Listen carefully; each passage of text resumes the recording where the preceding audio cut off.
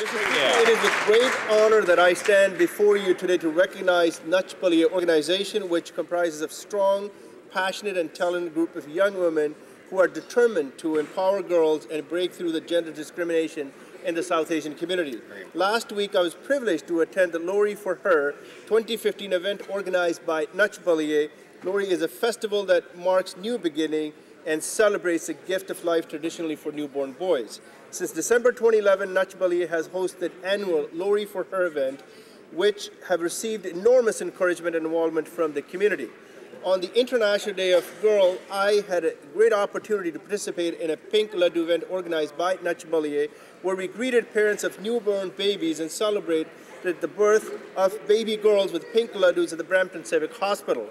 I want to congratulate the entire Nach Balliye team for a wonderful work they do to create more gender equality through their initiatives, and I encourage them to continue being a great inspiration for girls around the world. Thank you, Mr. Speaker.